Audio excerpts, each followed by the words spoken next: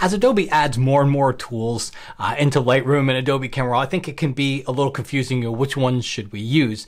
And I found that just personally in my own photography, with the difference between saturation and then the point color adjustment, which is relatively new. It's not brand new, but it's relatively new. And it's also got saturation in it. So I started wondering, like, if I took my masking tools and I selected an area that was red, and I wanted to adjust the colors inside of that area, what tools should I be using, saturation or point color? And that really got me to dive into this photo. We're going to see this video, because you're going to see a geeky example and then some creative examples. And specifically, I can even give you a spoiler alert. You know, you select red and you crank the saturation up to 100%. 100% saturation of one specific color is 100%. You're not going to see the difference there. Where I think you'll really find the interesting thing in this video is all the different variations of the colors, okay? So when we have an area of red, let's say in a sky, it's not all the same red. We've got darker reds, we've got brighter reds, and that's really where I learned a lot by playing around with some of these tools, and I hope you will as well.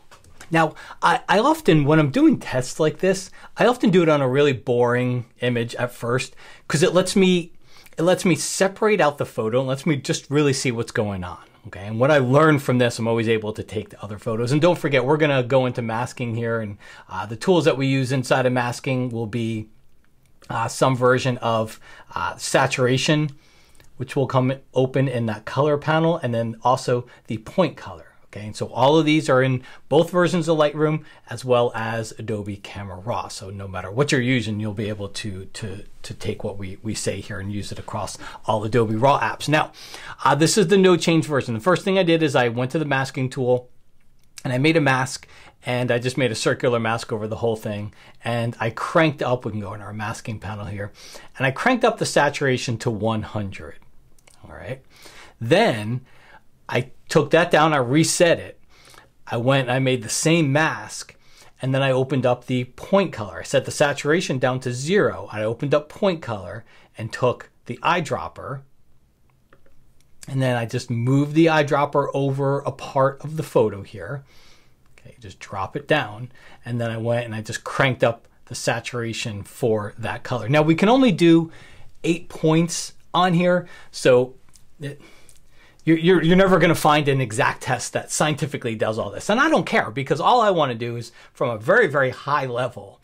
I don't care about the numbers. I don't care about the science. I just want to understand a little bit more about what's going on between these two tools. And I think you'll be able to get that from what we do here. So let's go in here and just update what I just did there so it's on there. So now we've got our no change version, and then we'll go to saturation. Okay, so this is 100% saturation.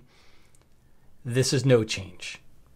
100% saturation, and then no change. So I'd ask you, you know, as you're looking at what differences do you see in here? Of course, we know these are the saturated colors on the outside, okay? As we get in toward the middle, what you're getting are lighter versions. If you think of luminance, these are darker, these are lighter.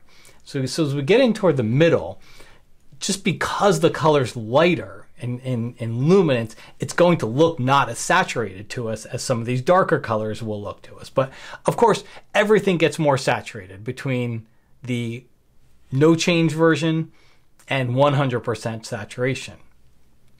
Now, what I also start to see is that on certain colors, the reds, some of the oranges, some of the yellows, on certain colors, we start to lose the perception of some of these different color, I'll call it luminance levels inside there. And some of them almost start to blend together. So again, especially in the reds, yellows, orange area, which would actually track with what we know about some of the color adjustments that we have here inside of Lightroom. Here's a perfect example, because we have vibrance and saturation. Vibrance is what we always tell people, use if you want to boost colors on portraits, because it'll tend to leave skin tones alone, which where those skin tones fall into some of these areas. Where saturation is going to blast color at everything, and there's times where you want that and there's times where you don't. So that actually tracks with what we already know about this stuff, which is when you look at saturation, we lose some of the delineation in some of these areas here. And that's because saturation's really going hard into the reds, the oranges, and the yellows inside of there. Okay, so we've got that. Now let's go to our point color version. Okay, so now we have point color versus only saturation. By the way, point color doesn't include a 100% saturation. I zeroed that one out. So the only saturation adjustments with our point color mask in here is going to be all the individual colors that I dropped, and I just took the saturation shift and cranked it up to 100 for each one of those colors there. So what this is telling us as we look at it is look at with saturation and then look at point color.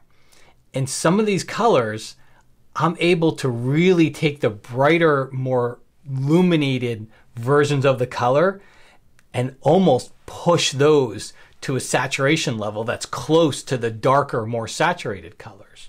So this will be good, actually good experimentation too. Let me go in here. Let's get rid of one of the reds. I'll just right click and choose delete swatch. I'm going to add another one into the blue here. So you can even see, because I wasn't able to, again, we only have 8 swatches that we're able to do here. So I wasn't able to do all the colors, but you can see it's almost starting to disappear. Some of the color variances between the dark version on the outside and the bright version on the inside, we're starting to lose some of those variations in there.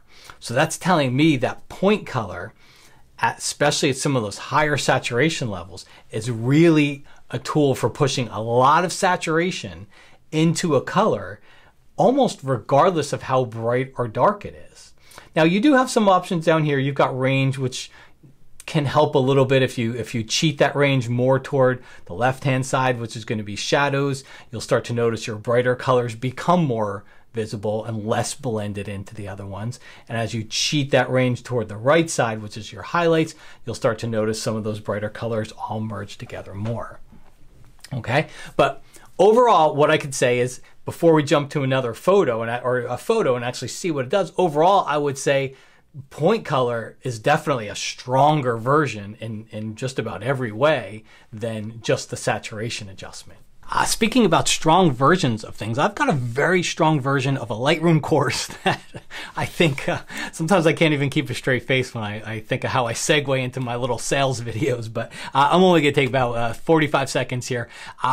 If you're interested in Lightroom, which you are because you're watching this video, I've got my Lightroom system course. So this course is really meant for somebody more as a beginner, somebody that's starting out with Lightroom and really can't make heads or tails or anything. So we start off from the basics of how to organize your photos, where to put your photos, which is so important to figure out before you even open up Lightroom. It's one of the more important decisions you can make. But then we talk about importing, organizing your photos, looking through them, all the different ways we can do that, cataloging, go into all the developed stuff, a lot of advanced developed stuff, even working with Photoshop. And then we take a look at all the different modules across Lightroom and how to use those.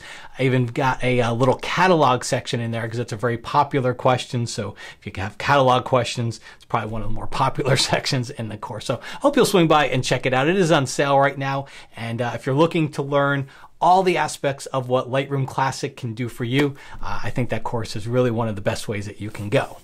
All right, so now let's go take a look at a photo here, and let's look at one with some sky colors in it. And I did something pretty similar to what we did before, okay? So I went under here, I just created a mask of the sky. And so how do we go about editing this? Well, I could go in here and I could crank up the saturation. All right. And as we would expect, it's not pushing those blues as much as it's pushing some of those reds and oranges and yellows. Okay, it's not pushing some of those purples and blues that we have up here quite as much.